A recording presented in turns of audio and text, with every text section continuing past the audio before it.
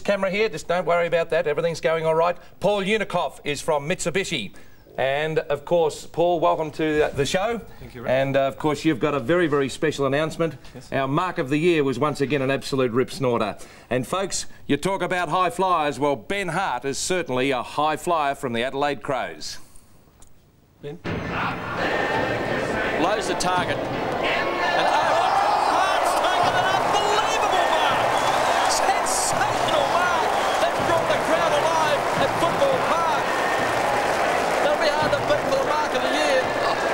McGuinness slowing it down to O'Connell. Well, I tell you what, Benny Hardy was higher than Joe Cocker, and if he hasn't got a car, he's certainly got one now, Paul.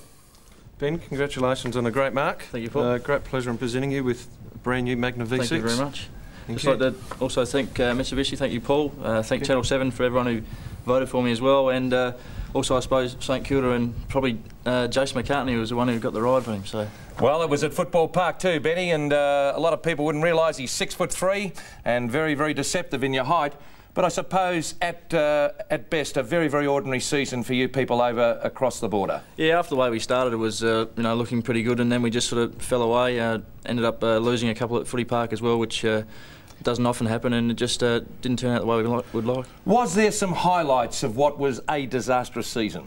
Oh, I think so. A couple individual games, I think, especially early Essendon at Footy Park, and I suppose Geelong also. There were some great wins, but probably in a season that panned out the way it did, there aren't too many highlights. So.